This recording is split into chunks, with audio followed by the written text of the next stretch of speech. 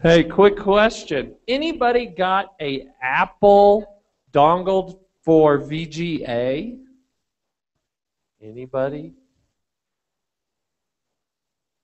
Share an Apple VGA dongle. We promise you'll get it back.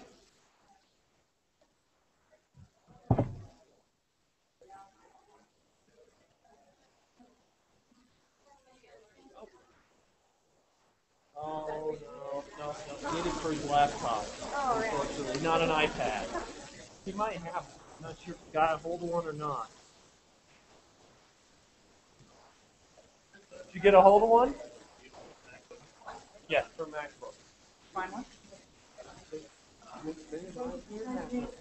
should get his name, and we should Here, I don't have much, but I can give you links of.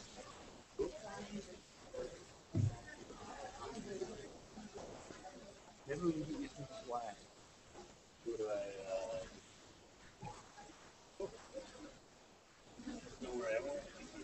Oh no, we don't want to keep. You got that right. We got one. We are running. Thank you though so much. Get on the projector. Hooray! You gonna show any videos? Yeah. If I'm connected to the internet, then yes. You are connected. One short. But I did as instructed and made sure that I also had. Well, that just means they're gonna come in here real quick and use the hangout so that you don't copy out. Okay. I'm good with that. Is this me? Yep. You gonna move along more? Not a ton. Where a little thing that makes the camera follow you around the room at 360. You're gonna stay I'm pretty much going to stay right here.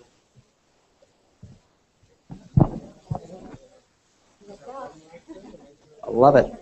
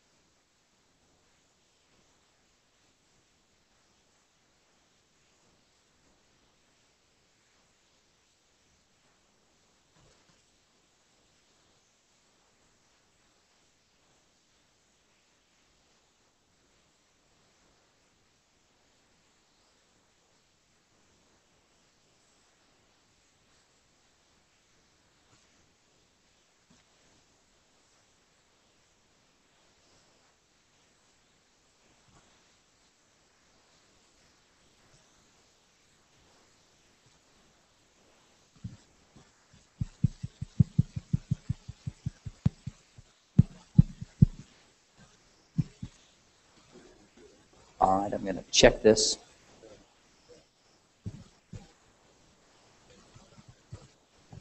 Well, technically, we still have 5 minutes, right?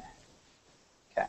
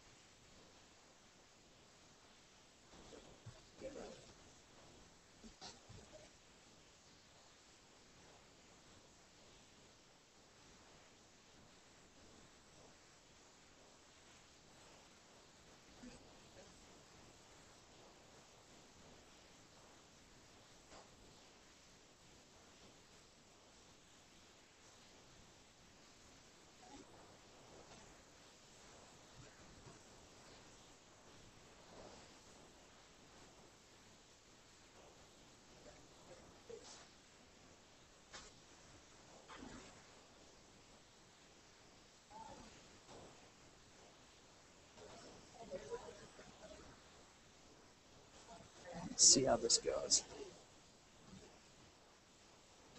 I had this great idea. I said, buy all this camera equipment and we'll try to capture some of our presentations at conferences. And then they did. And so now I have to deal with it.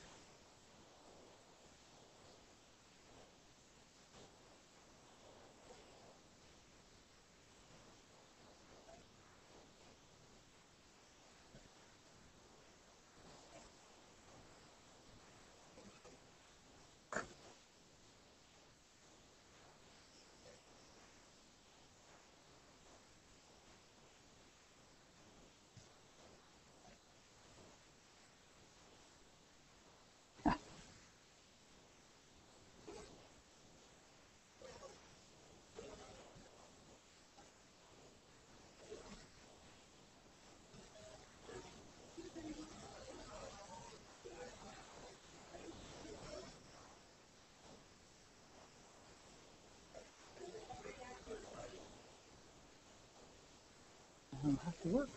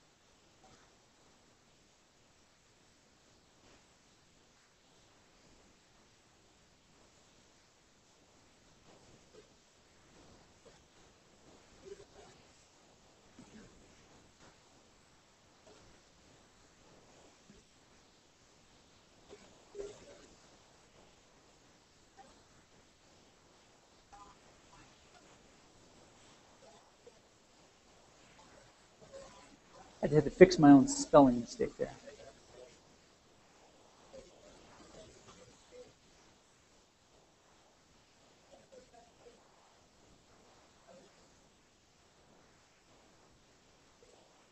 I did a little too much rethinking of maybe I'll do a different tagline and yeah.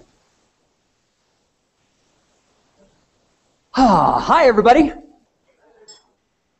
So it's the end of the day and I know you're like super excited to get out of here. So I will do my best to both be informative, entertaining, and short. If we can do all those things, then we win.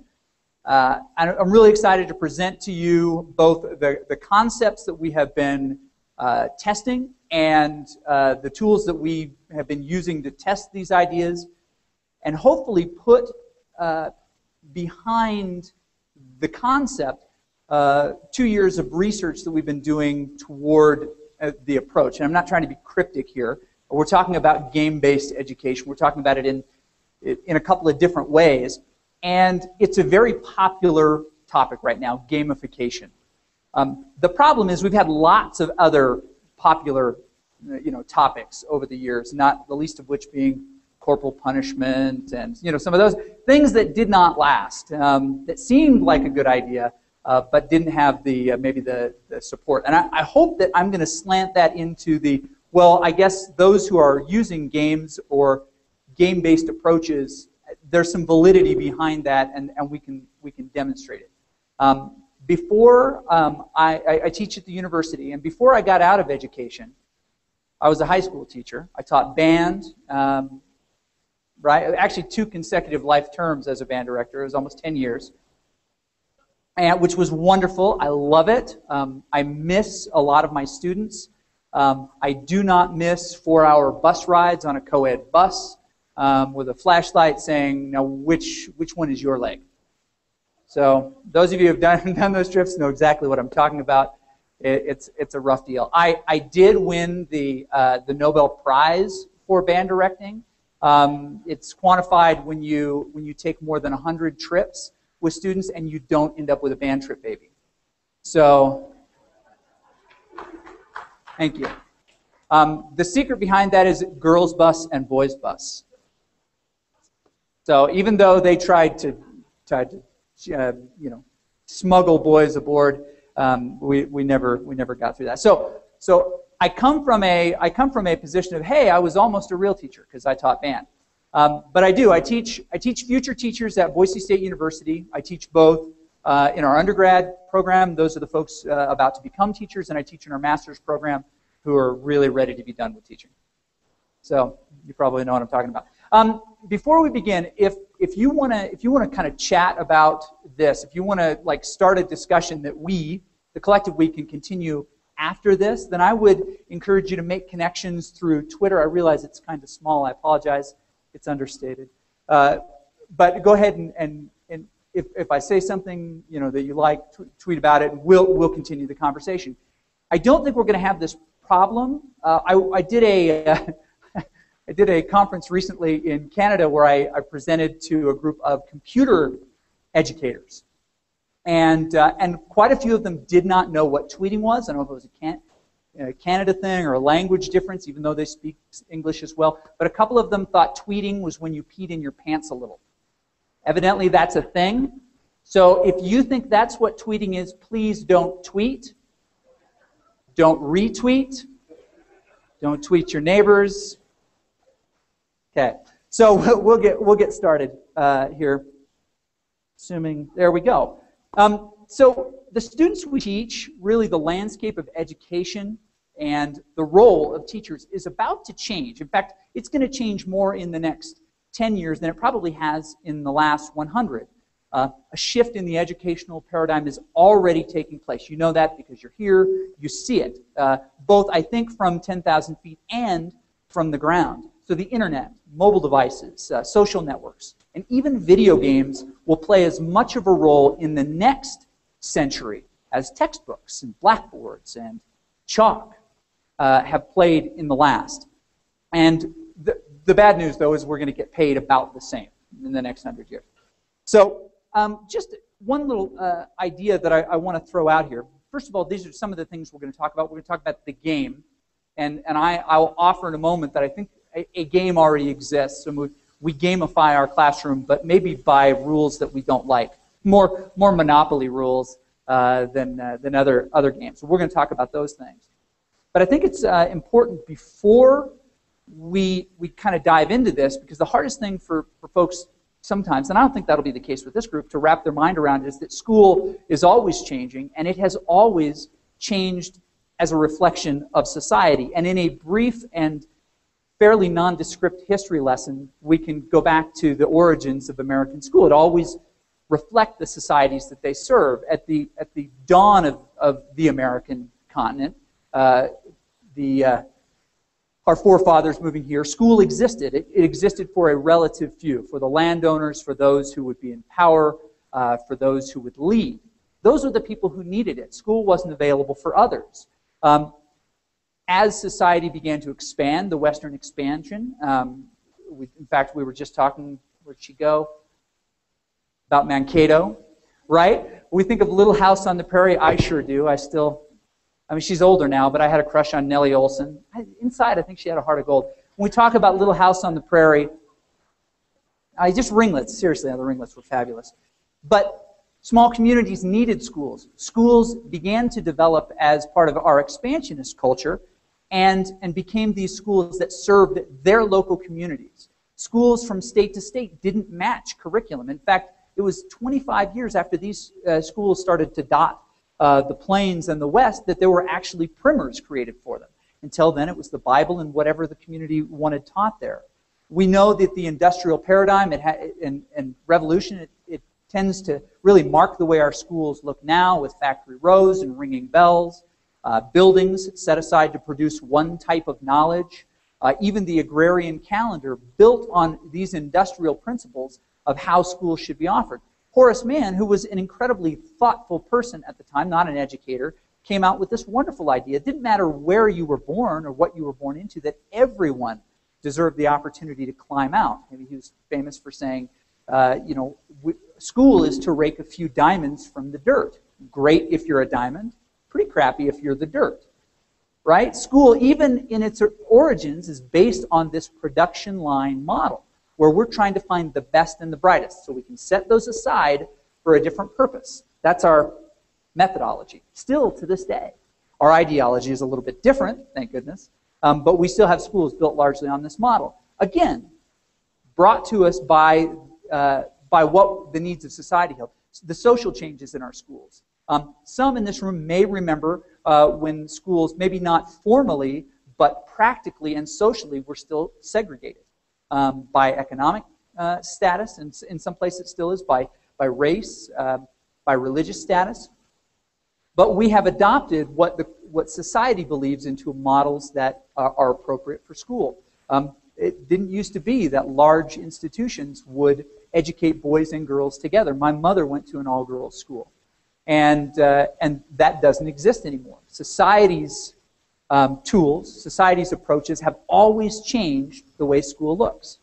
So I offer you this because this change is continuing, and it always will. By the way, it takes about 30 years from the time that society decides to make the change to when schools actually adopt it. It tends to be generational, the research shows. As older teachers move out with their ideas into retirement in Gulf and Arizona, we find that new ideas of younger teachers tend to mold and shape that.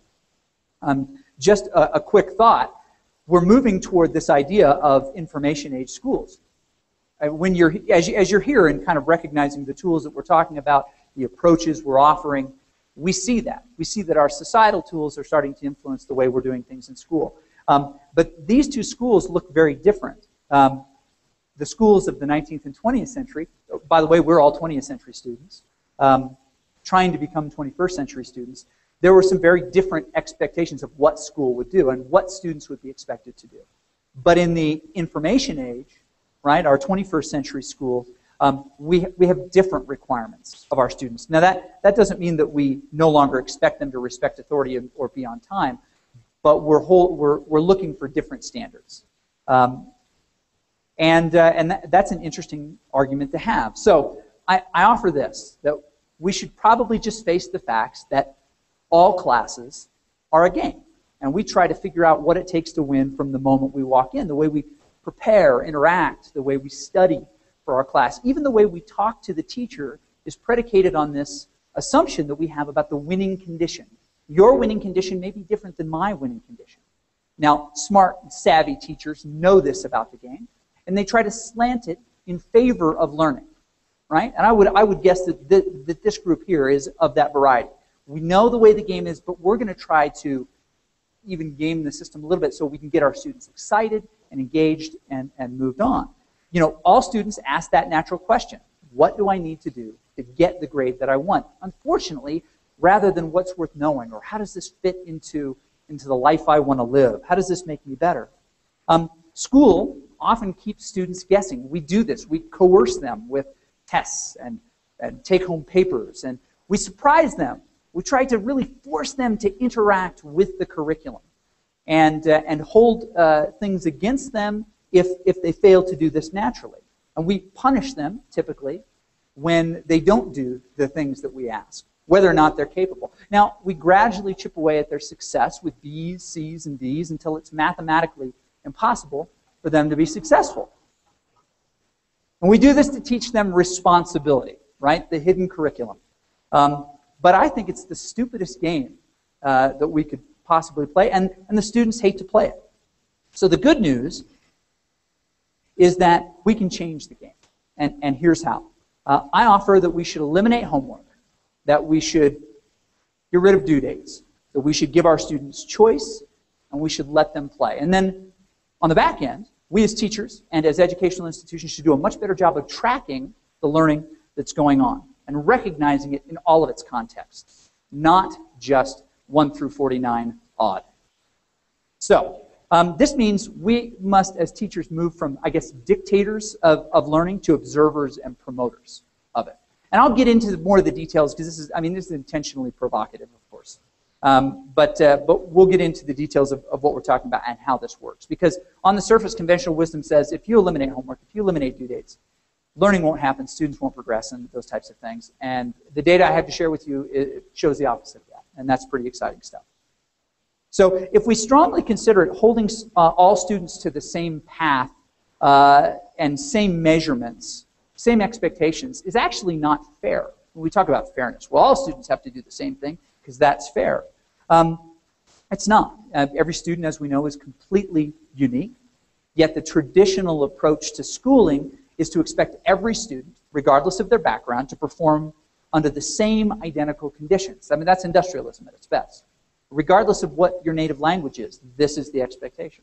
Regardless of your home support system, this is the expectation. And some students sort well. They sort into that A pile. They're the diamonds. And quite a few sort into the others. So let's talk about a couple of systems, and I just mentioned them, that are fundamentally unfair. Now, the first of these is homework, right?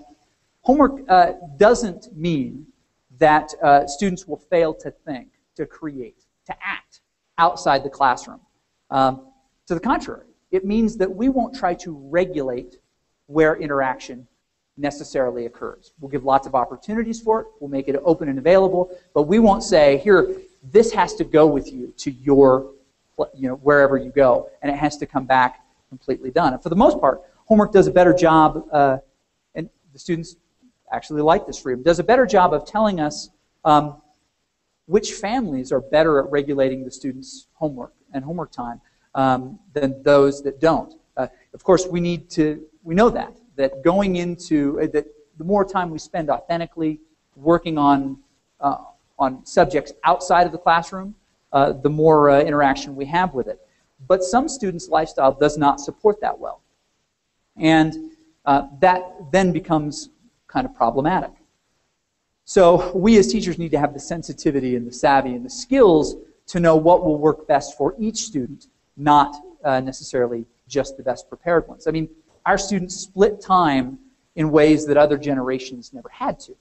I mean, with the litany of jobs and clubs and church activities and sports, and not just one, the travel teams and the driver's ed, doctors, orthodontist visits, family duties like watching siblings, making dinner, chores, and the like. I mean, the list goes on forever. When faced with the overwhelming volume of to-dos, it's no wonder that some of our students give up. Now, that's not to say that the travel soccer team is more important than civics or math. But in that family, it gets the preferential treatment. So homework that doesn't get done, unfortunately, is punishment. I mean, let's call it what it is. And if we punish them enough, especially those students who are not, it's not fully under their control, they'll believe that they can't do it. And high standards, of course, are good.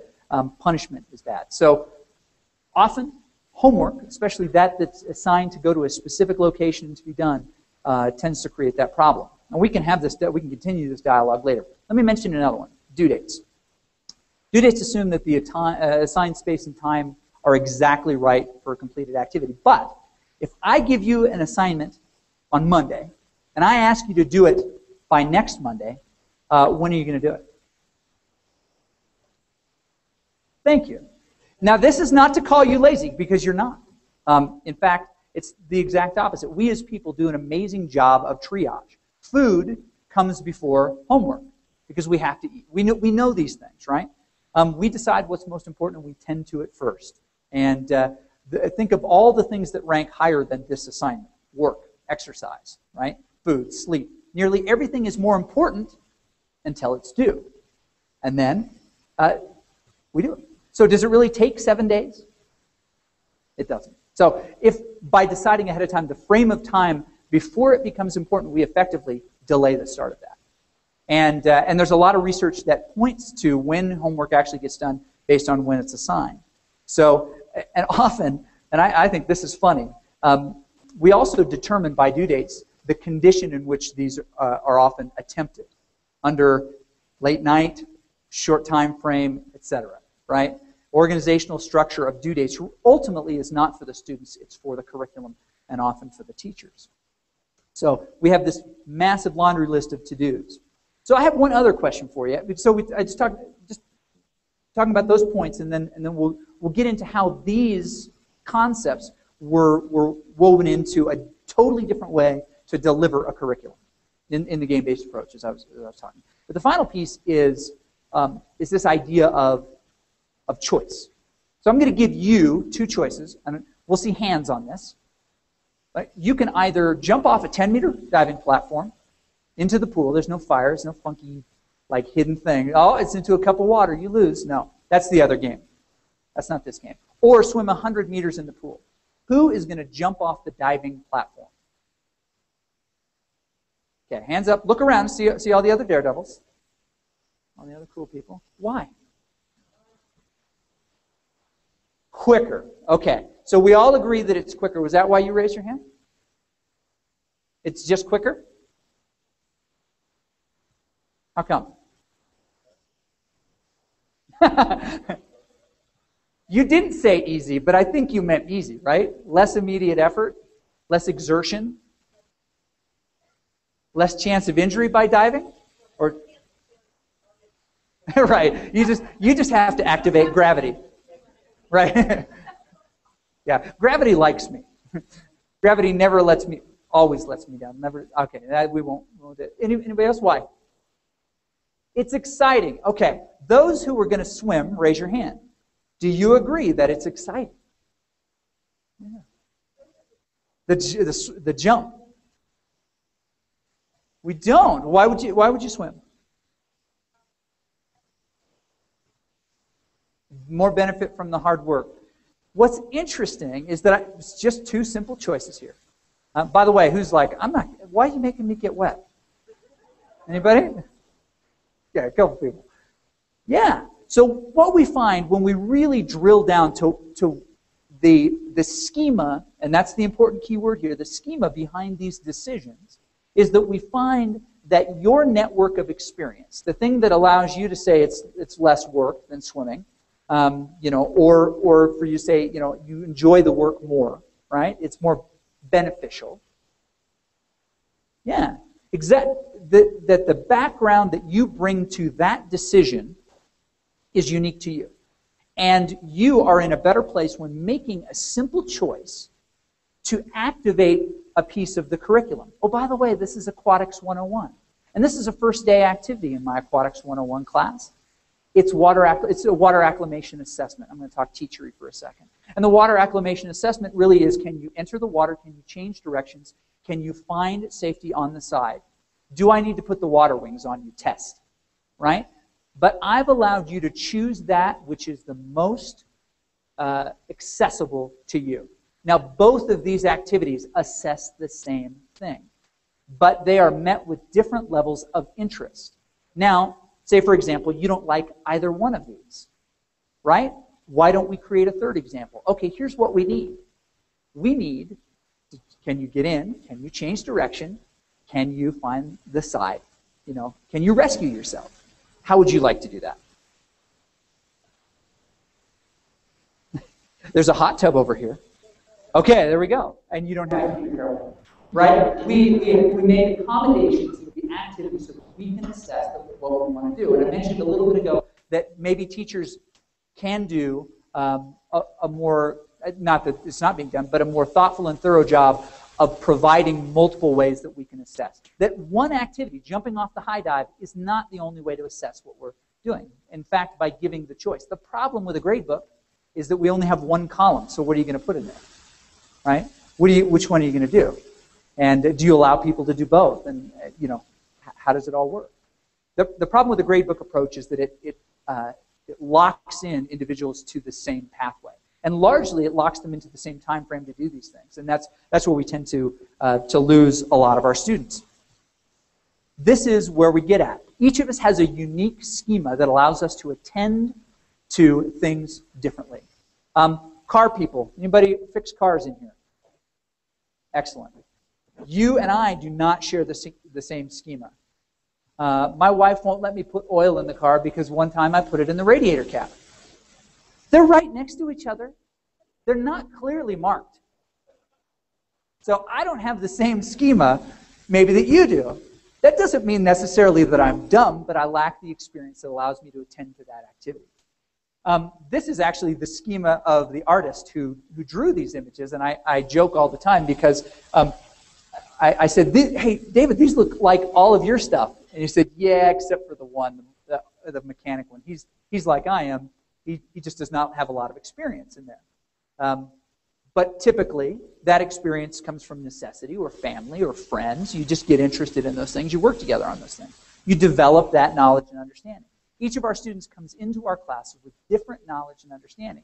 And often we'll apply a curricular approach that fails to tap this schema, fails for them to use the intelligence that they come in with. I would argue that we don't have any dumb students. They just may not have the same schema and web of understanding that we do, or that our curriculum is built on. So choice becomes essential. This is hard 50 years ago. We didn't have Post-its. I think you could do it with Post-its now, give students quite a bit of choice. But the idea that students can take a different pathway through a curriculum and still end up in the same place, the same level of knowledge and understanding, the same meeting of the competencies and the standards, but take a different pathway through that serves them better. Not just serves them from what they already know, but serves them for where they want to go, especially those students who have interest and sense. So, when we look around for tools in our society that support these, we found games. We first looked at social networks. We were looking at redesigning a learning management system to allow for choice, to eliminate some of the things that were causing blockages in student progress and success. And we found that games did a really good job of that. Obviously, they allow us choice. They offer multiple pathways. They credit all successes. They credit failure in some cases. And as you know, failure can be a wonderful learning tool. So they scaffold the difficulty. They do all of these things. And most of the time, they're fun. Games are wildly popular, and they do not require anyone to play them. We play them based on choice. And they reward us in a lot of different ways. So we decided that we'd come up with a system that allowed us to play class. Experience points, allowing for failure. In fact, if you fail on an activity, if it doesn't meet the expectations or the competencies, they get another attempt at it without penalty, without getting a B-. We continue to push until they demonstrate everything that's necessary. And if that activity doesn't work, we look for another one that does the same thing, but in a different way. Multiple pathways and the defined winning condition. Okay? Which leads to this concept, which you may have heard before, this idea. It's said a number of different ways, but this is the way I like to say it. That moving forward, honestly, our students do not need us to learn something. There are other places. There didn't used to be, right? But there are other places. They simply need us to get credit. That's not entirely true, but we can. I mean, if you want to learn how to fix, a computer, you can look online today and you can find some of the resources. Now, that doesn't mean that you'll have the wisdom to vet whether they're accurate, whether they're going to damage. That doesn't mean you have the wisdom, but you can find the knowledge and use that. But I really believe that our job is not to. Is to loosen the restrictions on how they learn. Right? Often we build a class on the how. Here's how we're going to address all these subjects, and help to apply the context to what they learn. And I'll share that with you in just a little bit. But I want to get you into the system. We know a few things about our students. They're different than we were because they have different tools to interact with. They learn both formally and informally in ways that our generations often did not. And they do a really good job learning from failure when given the opportunity. Their tools show us that. So I think there are two ways to think about educational games and playing games at school. One is to bring in a game. Let's just assume it's Super Mario Brothers. Anybody ever learn the shell trick on like Warp Level 7 where you could get infinite lives? Right, that's a schema. Actually, I mean, really, that's a schema. You learn that either by accident or from somebody else. That's one way to bring games in the classroom. The other is to flip it and turn class into a game. And that's what we're talking about right here. There are two ways, there we go, of comparing the two. The approach that we've designed, we describe as quest-based learning, and compare it to a gradebook, you see the difference. A gradebook approach is a fixed path. There are metered stops along the way, and everybody takes that same one. They occur in the same order. It's relatively fixed. It's activity-driven. Grading is typically reductive. You get an 85% on this or that. Often it's punitive. Quest-based learning is different. It offers multiple branching opportunities for you to explore sections of that curriculum at your choice, at your leisure. You can do that alone. You can do that with other members of the classroom. Your head may be spinning a little bit thinking, how in the world, what does this look like? What does class look like where this student or table over here is doing something completely different than this table over here? And I'll describe that here in a little bit. But it's this idea of a branching story where you actually receive badges and rewards, not for the purpose of motivation, although it does motivate a small percentage of the students, about 20%, but to mark the competencies and achievements that they've reached. So just think about that. So we'll dig into this. And I want to show you what this actually looks like. We tried to completely gut, modify, patch Blackboard and Moodle and Angel in the very beginning to be able to give students a flexible path. All of those systems will allow for adaptive release. You complete these things, then this is available, but none of them allow for branching. So my colleague Dr. Lisa Daly and I at Boise State looked around and said, well, could we build a simple version? Could we just have someone script it in Java? We knew what we wanted it to look like. And so we raised a little bit of department money and we built an alpha version. Then about a year later, we got a little bit more money from the university and built a beta version. And here's basically what it looks like. What does class look like in quest-based learning? It looks like a game. In a typical class, everyone does the same thing. There's no way for me to pursue my interests, choose activities to support the way I learn best, or customize the experience. But in a game, there are lots of choices. I can choose from many different activities that all lead to the same winning condition. In quest-based learning, it's the same. Class becomes a game where I can work towards winning and getting an A in class too. And I can do it my way. Let me show you. Quests are individual lessons that add up to a class, but in a quest-based class there are many more activities to choose from. In my quest-based biology class, I can choose activities that interest me right now. I can choose by category, experience points, keywords and tags, user ratings, and even how long it took other students. I can find out more about a quest before choosing it, including what other students have said about it. This can help me choose activities that work best with the way I learn. The quest itself can include all the video, text, and media I need to learn. Quests can be solo, cooperative, or even competitive with other players. Quests can be 100% web-based or give directions for something to do in the classroom. It's great. When I finish it, I turn it in right there. I can give notes to my teacher about the activity, upload a file, or link to a website that has my finished work. It's so much fun. Then I get to add my feedback. How long did it take me? What do I rate this activity? What comments do I have for other students who might want to complete it? I get to actually influence what happens in my education.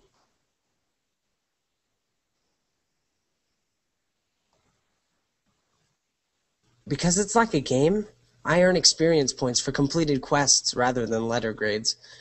If my activity is not right, my teacher sends it back with changes so I can learn from my mistakes instead of getting penalized with a C. I can keep doing activities and leveling up until I get the grade that I want and win the class. It's amazing.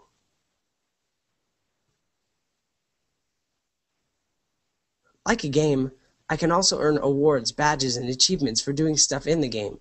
I can get rewards for doing all sorts of things like finishing 5 quests in 5 days, great grammar or spelling, finishing groups of quests, just about anything you can imagine. Instead of a gradebook, I can see progress bars showing how far I have to go to the next level and the end of class. Unlike a gradebook class, I always have the opportunity to learn from my mistakes and move forward at my pace. Because I'm choosing my path, I can finish the quest as fast or as slow as I need to go to get it right. I never feel behind and always know where I need to go. Sweet, I leveled up. Now I have tons of new quests available. This type of learning suits me better than a traditional graded class because I have a say in how I learn and get to make choices.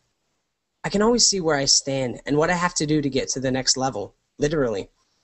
This is what learning looks like in the future, and I love it. Now, if you'll excuse me, I have to get back to the game. I mean, biology.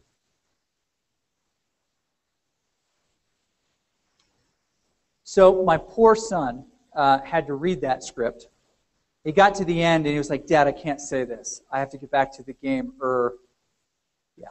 So I apologize for him because he asked me to say that every time. But as you look at it real quick, I'll just recap a couple of the differences in the approach.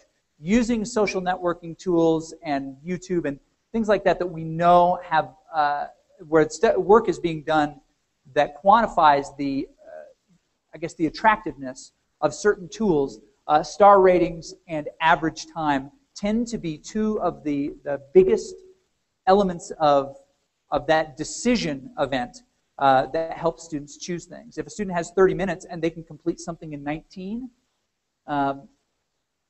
they will. They'll select an activity like that. Let me show you just a little bit more about this. We'll dive into this system here in just a second. I want to make sure that we have plenty of time. Okay. That will be our. I'll talk a little bit more about the research, but let me show you the active tool. I'm going to sit for a sec. I hope you won't think me rude. And then we'll pop back in there. So currently, we have about 7,500 users in the system worldwide. We built it at Boise State. We tested it for about a year and a half by ourselves, and we started bringing in beta teachers. So there are roughly 600, 650 now beta teachers. We're about to bring in a big group through NOAA, National Oceanic and Atmospheric Administration. We've built some curriculum for them as part of a grant. Let me see if I can shrink this down. This is the actual interface. This is my teacher interface. This is a class that I'm teaching this summer. And you see all the quests that are available as a teacher. I can take a look at them. Approving student work is a relatively simple process. And this was maybe one of the hardest things to convince people of in the beginning. Well, how do I give them 80 points instead of 100? You don't. Well, what about all the mistakes that they make? You address them. And so this poor student, she's nice. She won't mind. I'm going to send one back to her right now.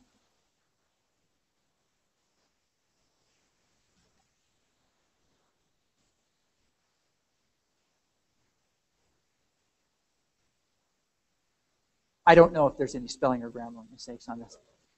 We'll find out. But say she did it right. Say that it's perfect. Say I click on this link, which is the artifact that she submitted. Because of FERP, I really can't show you her student work, but you understand. I would approve it and then add an award to it. Maybe I'll give her a kitten or a mushroom. Whatever silly awards we make up for ourselves. And I'll simply return this and send it back to her.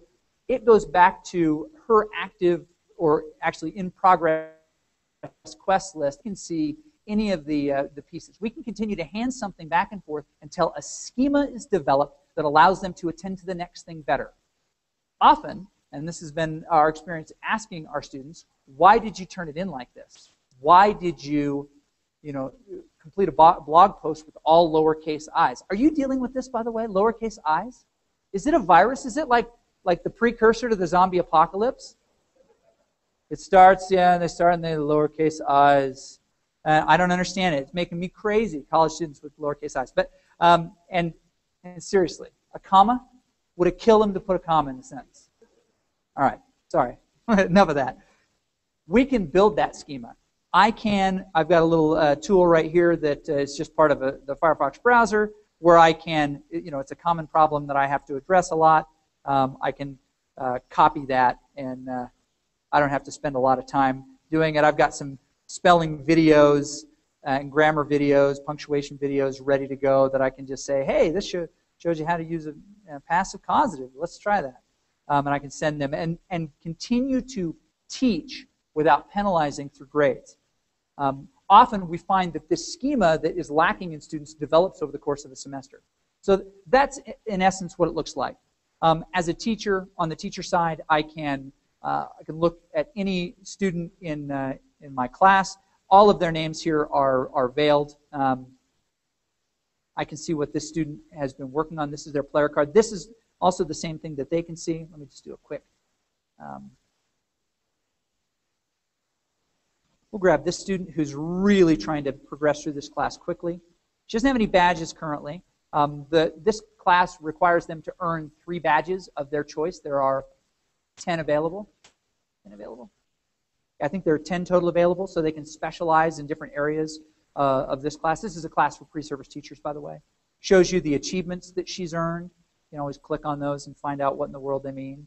The students can do that also.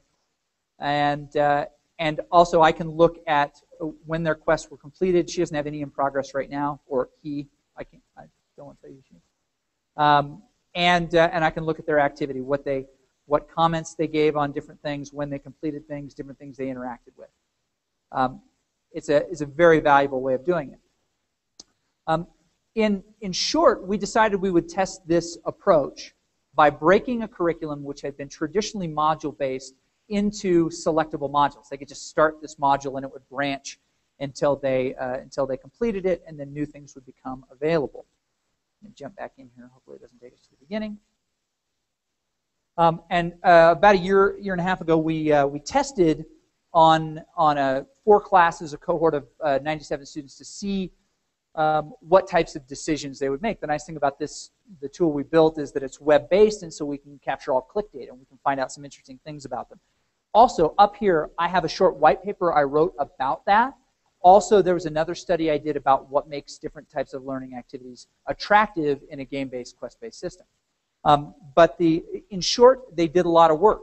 They didn't do everything, which was really interesting. You'll notice that out of the bottom one, 73, that was the number of quests that were available in a group. The average number was 37 that they had to complete. Again, the A option, the B option, both showed the same thing.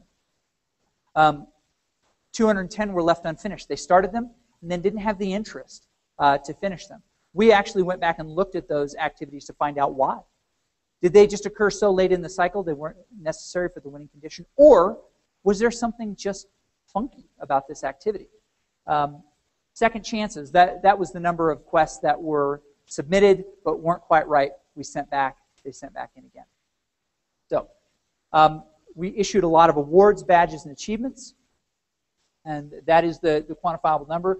Up at the top there, of the 97 students, 37 was the average number of quests completed to win the class. And their average user rating of 5 stars was just under 4.5, which is really instructive.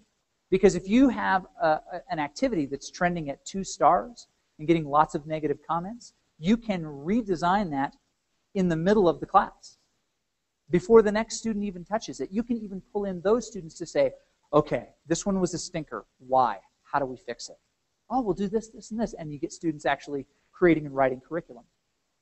This, I think, is the most telling thing. Each of these bars represents, in experience points, the path of each student. Let me say that in a better way. Each of these bars is one student's progress through the course. Now, typically, we averaged at kind of a B bell curve in this class, historically, in a module base. There are a handful of A's, there are a handful of B's, there are a couple of C's, fewer D's, and then a chunk of F's, typical to university, either abandonment rate, which at our university is about 9%. I guess nationwide it's like 11. People who sign up for a class and then stop coming after week 3. You all were with that person in the dorm. You know who we're talking about. You like to see them in Wednesday afternoon. They're just sitting in the room. Do you go to class ever? Covers by the dorm flu also. But that white line right there was the winning condition. 2,000 experience points, and you won the class. You could collect it wherever you wanted. not only did the vast majority, 93%, actually achieve that winning condition of an A, comparable, by the way, to the module-based A. When you compare their portfolios, people were here for the Google Sites thing before. We use Google Sites as our portfolio. We compared those portfolios side to side, and they scored the same. We have a really interesting phenomenon here, don't we?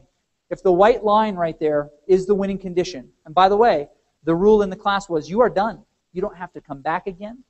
You don't have to stop by. You don't have to be nice. It doesn't matter when during the course you achieve this, you're done. Why do we have all those red lines continuing to go up? Riddle me that. Thoughts? Fun? What? The achievements to unlock. Yeah. I wonder what happens if I get to 2,200 points. A couple, yeah, that very top group, competition.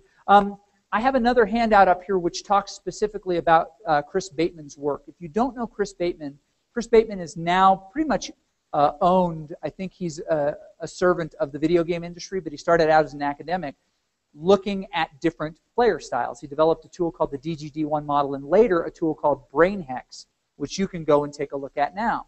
It allows you to take a short survey, and it tells you, in essence, what type of games you like and why. What he finds out, with I think now over 100,000 completions of this survey, is that there are different pockets of interest. If I ever have a journal of my own someday where we publish just results from obvious studies, we're going to call it the Journal of Duh, right? Because, well, yeah, people like different things. He showed that there's a competitive element, right? And that competitive element is between 5 and 15% of a population.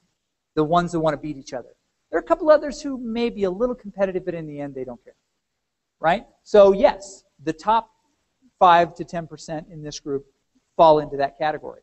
Some of them continued because it was fun. Any other thoughts as to why people continued to play through a curriculum they're done with?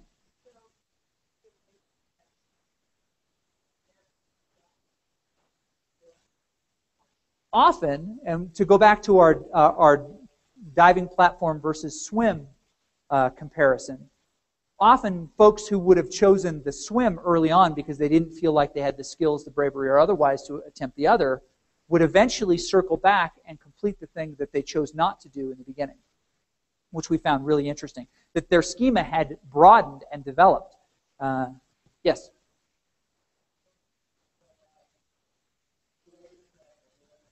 Yes? Yeah, you're right or wrong? No. So, I mean, Not completely. Okay. Is there a beginning and end, and then after that? Absolutely. So the grand question is, what does class really look like when students are given choice? Okay. So the class that this was tested in, and by the way, of the 600 teachers that are doing it, everybody's doing it a little bit differently. Some people do it like I do. Others do it more didactically. Through here are the 3 quests available this week. Choose which one you're going to do today, but you'll do all 3, right? Less choice. I mean, there are levels of autonomy. The class that I'm teaching right now during the summer is completely autonomous. There are no meeting sessions. They just start, and when they finish, they finish. But this class that we did this testing in, and where the largest amount of our data is, because it's at the university where we can actually go in and see these students, is a 16-week class that meets twice a week for an hour and 20 minutes. So it's like a Monday, Wednesday class. It's a traditional classroom. It's got tables, no desks, and it's like a mobile computer lab. There's a laptop cart, and students pull out one of ours or their computer, and they just start working on stuff. About 55% of the time would be considered open lab. We're going to have music going in the background, and I, as a teacher, am going to be circulating and kind of working on things with people. About 20% of it is didactic. Didactic may not be the right word, but organized, guided activity. All right, everybody, we're doing this quest today. Roll the dice and figure out which group you're in. And here's the quest we're all going to do. And the remainder is often small groups mixed with this autonomous work on what you want to time. The primary principle being, if I can get you to get excited about working on anything today, if you're motivated, I want you to have that motivation. There are still some things as a teacher in the performance art of teaching that I can't let go of. There's some activities I want these guys to do with me because they're crazy fun. You know, they'd be very difficult to do independently, but as a big group, we can build spreadsheets using M&Ms, you know, and have all the, you know, crazy conversations about green M&Ms and do you know what they're really for, you know, those kind of things. Those are fun. Those types of group activities, outside activities, field trip kind of things, are quests that everybody does, and they're available that day, and we all do them together. We all submit them together. The rest of it is this mixture of small group activity. Hey, I noticed you guys are all working on this, and so are you. So why don't you come over to this table and you guys can cheat together? I mean, collaborate, right?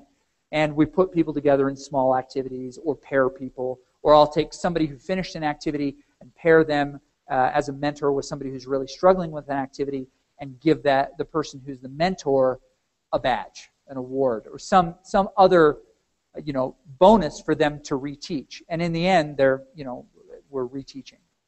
So the classroom itself is still a required meeting. They have pockets of choice within an ever, I guess, unfolding curriculum. They don't come in and see all 110 quests in the system.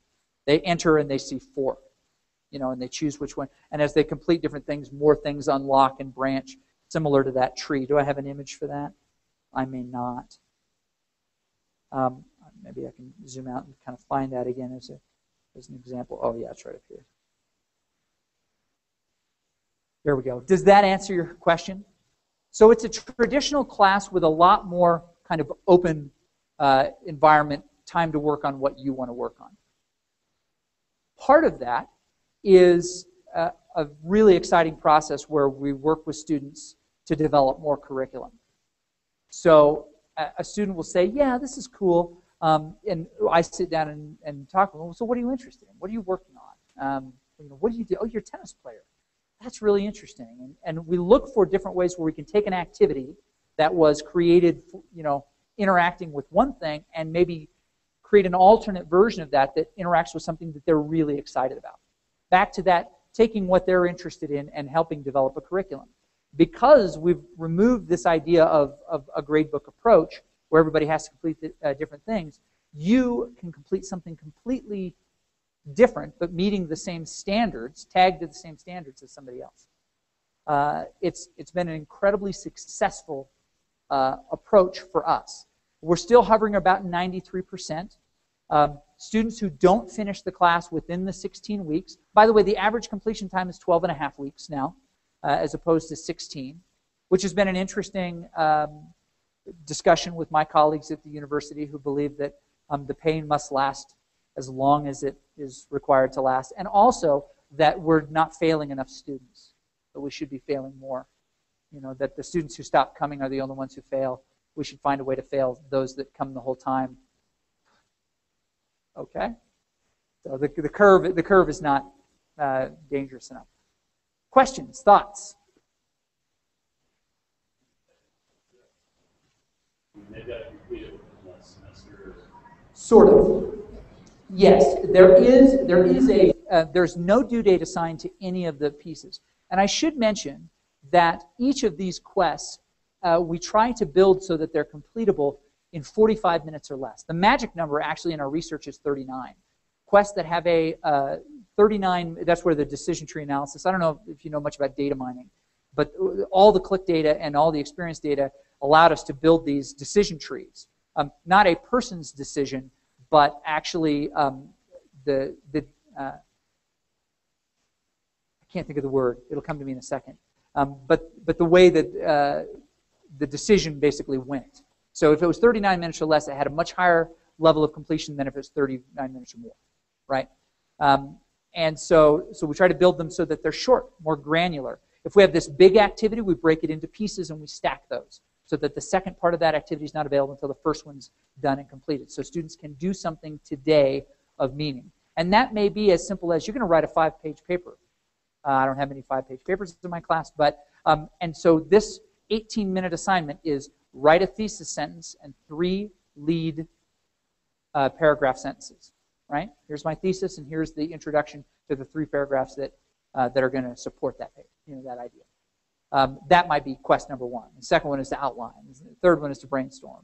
Those kind of types of things. You break it into those pieces, and when they complete it, they have a culminating activity where they submit that final piece.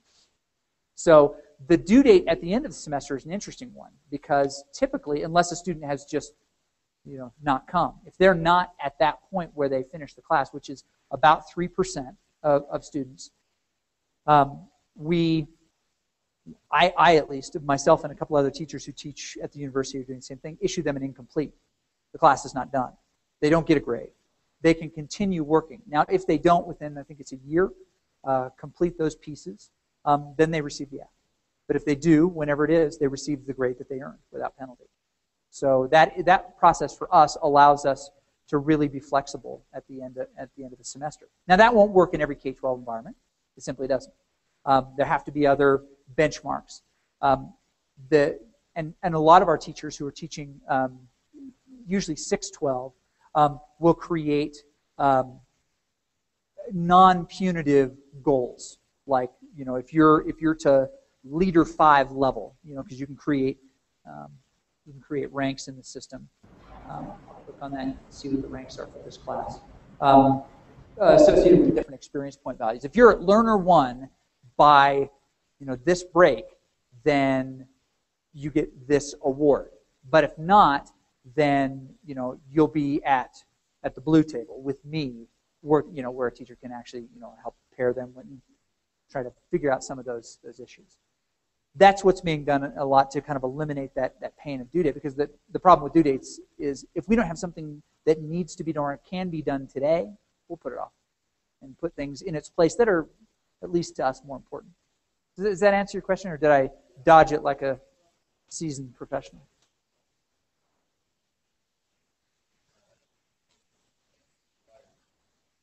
Yeah. And it tends to, we've had to get real creative around systems like PowerSchool and all of those, not just content management, but grade management systems that push progress reports based on due dates, things like that. So, which has been really interesting. In the very back.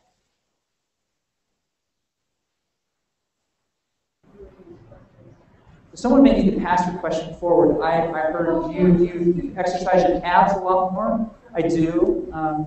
Not yet. So our earliest teacher currently is 2nd grade. Our current earliest beta teacher is 2nd grade, all the way through doctoral programs. So.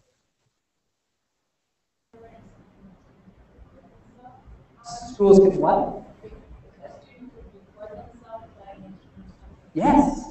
Yeah, so what you choose as an artifact is entirely driven by what you do, right? So we have a teacher who teaches a chemistry class, and it's quest-based, and they have one computer in the classroom. You walk over, you select a thing, and the quest will say, grab worksheet number 5. You grab it as a piece of paper, so, and when you've submitted it, you go back and you're right, I put it in your box. I mean, it's simple as that. But it really does a nice job of leveraging digital artifacts. So, great example. Yeah, I mean, as you talk about a music student, okay, we're working in this, book or this primer, play number 39, at this tempo with a high degree of accuracy, or coupling it with other tools. We're using Smart Music, and so complete that, take a screenshot of that completion page, and submit it with this quest. Those types of things. We're also working on the data adapters, or APIs, as some people still call them. That allow the tool to communicate with other tools so that you can accept a quest, and it makes that connection that when you complete this activity over in this place, it'll send its little electronic signature back to the system and automatically approve that. Quests can either be auto-approved. Say, for example, I've got a short-minute introduction, 3-minute introduction video that I want them to watch before they enter into this project. I can make that a quest and tell the system I don't need to see it. I don't need to look at that quest. You can just auto-approve that 15-point quest. But something else, I'll just show you what the quest builder looks like. You as a teacher create all your own quests. All the quests in the system, too, are automatically assigned to Creative Commons licensing. So if I want to tap any of the other 600 teachers and see if anybody's got some quests using Minecraft, which is a tool I love to use in the classroom, I can search the Quest Armory. Minecraft is school. No, I want Minecraft in school. Here are all these quests created by other folks. I can clone that quest into my curriculum and then make any changes to it so that it fits my exit standards. Yeah, we built it. Well, there are two ways to access. One is through the university where we're accepting beta teachers. There are some places that, because of the grants we're in, we can't work, and there's some teachers who don't want to be connected to the research that we're doing at all, and they can just buy access to it. Currently, the university stopped directly funding it about a year ago, so we supported it with grants for another year, and now we have a small contingent of folks who are participating in. We found a creative way to fund it by doing teacher camps, where we could give people access but really provide them, continuing education units and those types of things. Brings in just enough money to keep the programmers fixing bugs, adding new features, and really paying for hosting, which is what we do. So GoGo Labs is the technology spin out that worked from the university to make that happen. If you guys know much about the way ideas that are born inside of a university get outside the university, imagine a mouse giving birth to a baby elephant. It's about that easy. Actually, that would be easier. But at the university, you can't buy Tic Tacs without like 3 signatures and a meeting with the dean. So getting simple things like, hey, we just want to hire a graphics designer. Oh, great, let's list that, and we'll have a meeting about that in 6 weeks, and then we'll open that up, and after a month we'll close down. I mean, it just is impossible to get things done quickly. So we moved it outside the university with a process called tech transfer so that we could allow more people in. So, any other questions? I'll say this, that there are lots of tools that you can do this with now, not the least of which is a tool called BadgeStack. If you're familiar with BadgeStack, that's another one that can be used this way. Typically, badges are one-to-one, complete this activity, get this badge. They don't have quests or challenges kind of built in. But there are other tools. If you're interested in connecting and maybe being one of the beta teachers when we open the door next, let me know. The research up here, unfortunately I failed to staple them, so you'll notice they're kind of flipped perpendicular. You can grab a little stack of 3 or 4 papers, whatever it is. So, and I've got a few of them up here if you want one. If you are a gamer teacher, we've got a badge you can add to your badge here. It's totally against the rules, so don't tell anybody. But you've got a couple of these. You can get them here or our Boise State booth. So thank you very much. I will say this. It has completely changed the way that we have been able to reach our students. And the experience for them has just been mind-blowing, especially for these teachers who are about to be teachers. They want to find ways to be able to offer choice to their students in the same way it's been offered to them. It hasn't been without problems. Our biggest problems have been students go through curriculum too fast. And unless you have an option for them, they tend to finish curriculum much, much faster and then want to build their own curriculum, which is a great problem to have. And the other problem has typically been in many educational institutions, the removal of the punishment piece tends to fly at odds with the conventional wisdom of those schools. It's been really strange. But it's been a lot of fun teaching in a game-based environment. And we do use video games also as some of the quests, but it's the video game overlay that we talk about as games in the end. So thank you. If you want to come up here and chat, great. Otherwise, go get something nice to eat, and I'll see you tonight, I'm sure, sometime.